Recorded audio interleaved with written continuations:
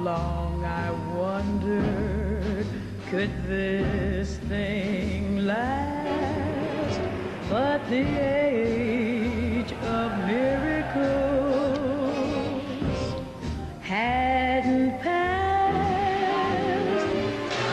for suddenly I saw you there, and through foggy London town the sun was shining everywhere. There is a certain romantic element to it. Walking down to the embankment from St. Bartholomew's, for instance, with gas lamps and a swirl of fog, listen to Vaughan Williams' London Symphony. The slow movement captures it completely. We grew up with fogs. We used to go down to Portobello Road and nick the fruit and nick anything that we can get hold of, but nobody would chase us because of the fog. They wouldn't run after us. I can remember fogs being every winter, but they don't sort of actually strike a note with me. But because my dad died that weekend, I can remember the weekend very clearly. Any fog would cause an increase in deaths, but this was sudden. You see, in most cases, those people would have been taken into hospital. But this came like a killer in the night, literally.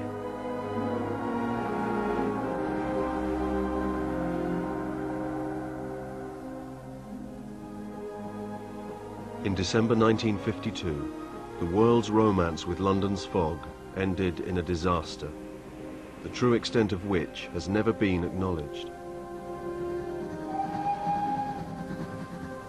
Now, hidden documents reveal how one of the world's worst peacetime catastrophes claimed as many as 12,000 lives in the centre of London.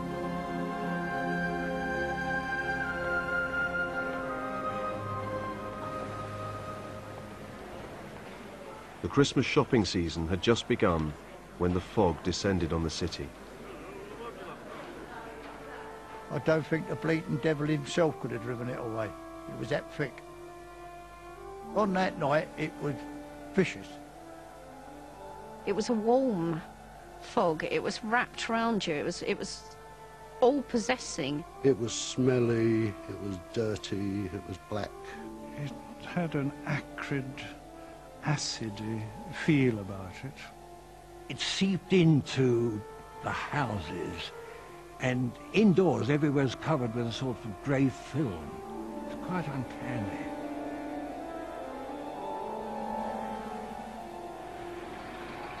Round about 3 o'clock, it started getting more dense.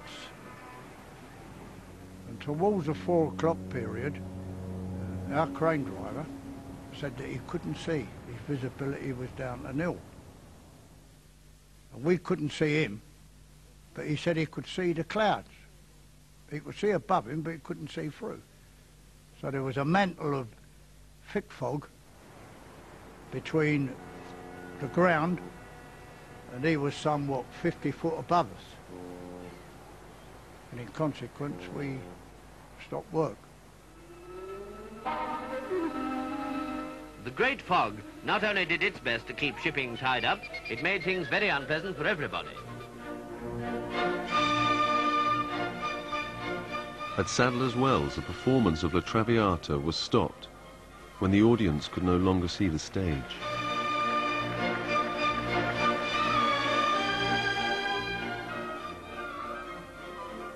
The fog had came down while we were in the cinema, and you couldn't see the screen. It was, I mean, you could see that it was light, but you couldn't make out the details on the screen, so you simply went home. And you're talking about here an enclosed building, but that's what it would do. It would come into, God only knows how it did, but it did. It came in. At the Smithfield Livestock Show, stockmen tried using whiskey-soaked Hessian masks to protect the cattle from the fog. Well, it was a green colour, and it hung around in these caves down below. It never got clear. There was no way it could get clear. Every beast has to lie down just as you and I do, and they just never got up. Traffic in London was completely at a standstill on many occasions. In fact, the fog was the worst on record for many a year. The street lights you couldn't see, and it was really blacker than any blackout we had during the war, because there was bugger all you could see. It was one of the first times, I think, when I realised that although I was partially sighted, my other senses were far more acute than anybody else's. My mother always came to meet me from school. She was talking to me, trying to make it seem as natural as possible so that I wouldn't get worried and afraid. And I suddenly told her to stop, and if I hadn't done, she'd have hit her nose on the wall, because she just hadn't realised the wall was so close. She was inches from it. But I'd heard her voice change, with the sound echoing back from the wall, which was obviously even thicker than the smog. My younger brother was on a funeral which started out at West Hendon, and by coincidence there was another funeral in the same road that same afternoon, and in the smog the two funerals got completely mixed up, and there was just a convoy with two lots of funeral vehicles, a milk float, a dust cart, and that wasn't very popular. Fog, the longest and thickest on record, brings Britain its darkest days since the blackout. It gives transport services an even bigger headache than bank holiday.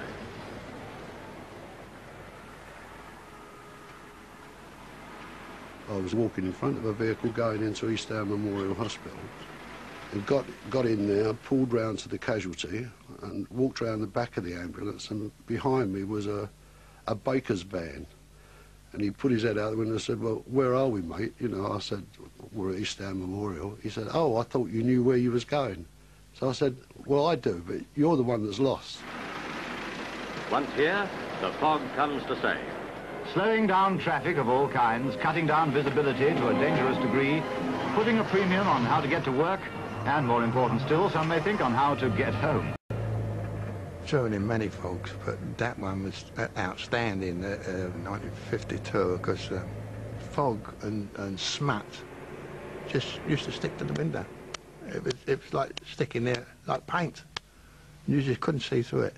So you had to, if you was going to try and make a journey, you had to either lean out through the side window when you left, if you could get out that way, or look out through the door on this side.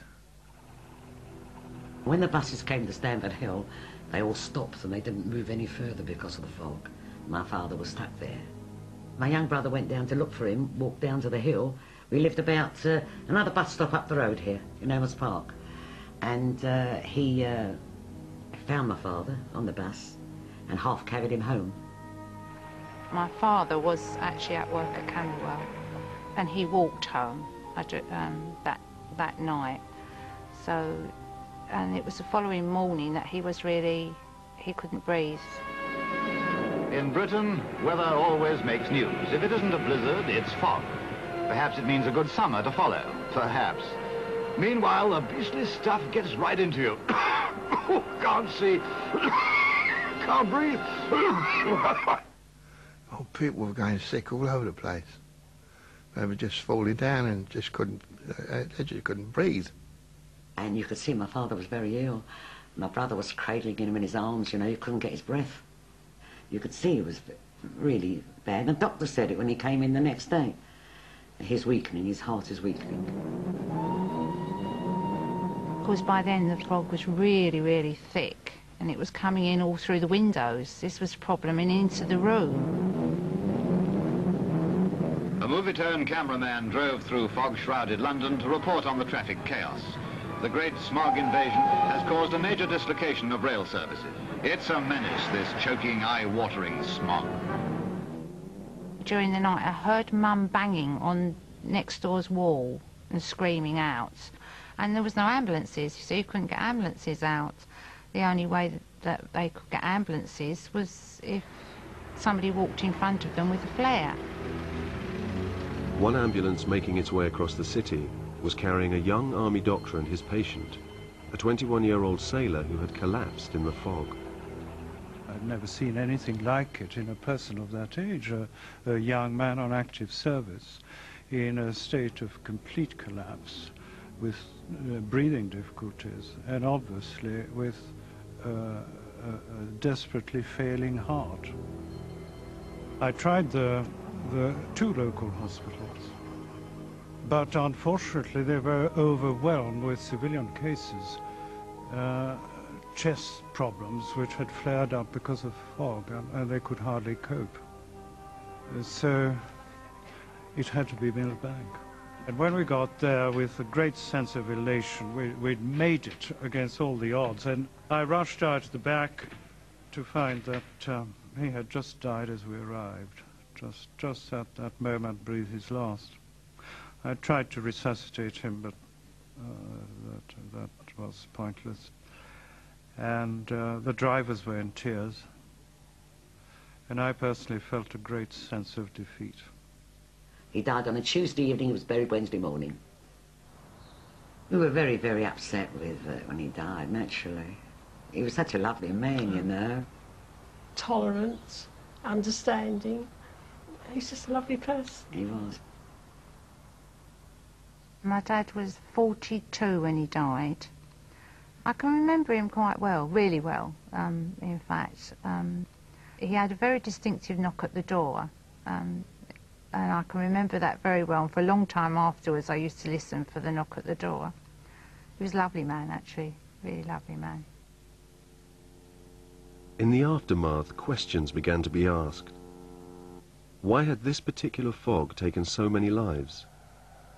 Why had London been so unprepared? The minister in charge of the government's response was Harold Macmillan. Macmillan was very offhand in the Commons. If you read his replies, well, yeah, members can't blame my colleague for the weather, and this kind of remark. And there was no acceptance that this was a man-made disaster which needed remedial action.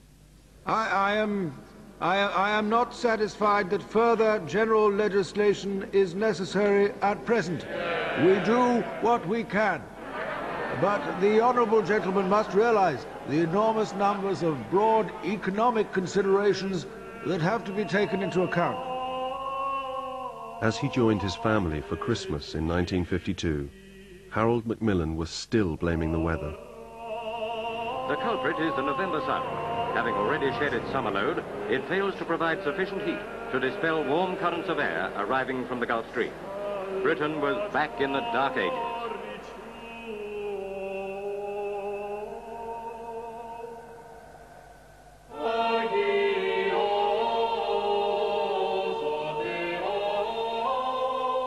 It was in the Dark Ages that London's air first began to turn bad.